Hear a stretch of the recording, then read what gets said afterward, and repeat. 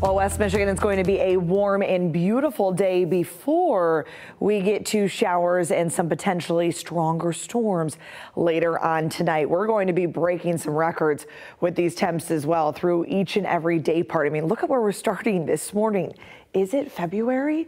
It definitely doesn't feel like it out there. We are in mostly the lower to upper 50s this morning, and these winds a little bit breezy. We will continue to pick up a breeze today, especially in the second half of the day, and really carry that over in tomorrow. It's going to play a bigger story for those storms tonight and tomorrow as well. But again, dry and quiet. We can start off this morning with a little bit of cloud cover and then bring on that full sunshine as the day goes on. Here's our system for what's going to push in later on this evening and really affect us as we get late into our overnight hours. So today we're just going to build that heat, build any little humidity, build some instability, but that cold front, it comes throughout the overnight hours, not during the peak heating of the day. So that can play a factor in our storms as well. Here's 3 p.m.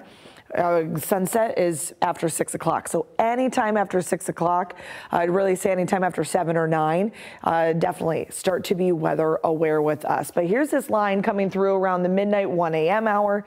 And this is when we have the best chance for those stronger to severe storms. It's going to push up from southwest to northeast, and then through the overnight, temperatures will plummet. So we're going to switch from any showers and storms to a wintry mix and snow very quickly as we head into tomorrow morning. So much of the day, dry, quiet, sunny, absolutely beautiful. You're going to think, hey, what gives? Where's these showers and storms?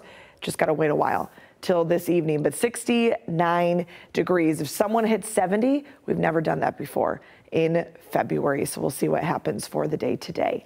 But for this evening, we are in the slight and marginal risk. Most of us in the slight risk for those stronger to severe storms. Wind and hail will be our biggest concerns. We can't rule out an isolated tornado. The best chance for an isolated tornado will be further to the state line to our south. So definitely tonight, while you're sleeping, need to make sure you have a way to get alerts. It's the most dangerous time to see severe storms while everyone's sleeping. 32 degrees overnight. The temperature overnight is definitely going to fluctuate because we will have falling temperatures as we make this transition. Here's 5 a.m. tomorrow. Things already feeling different. We're in the 30s and 40s. We can have a flash freeze with any water on the roadways. Can cause a bit of icy and difficult morning commute. Then we'll get into that light snowfall for the first half of the day as well.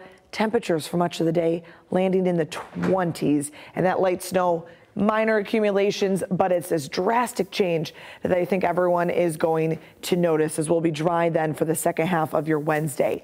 Gusty winds last into Wednesday as well, and we could see wind gusts upwards of 40-45 miles per hour. That then in turn is going to make our already cold temperatures feel like we are in the teens or single digits. So a big turnaround for what we're going to feel for the day tomorrow compared to the day today. That 58 degrees is going to happen closer to around midnight, and those temperatures plummet.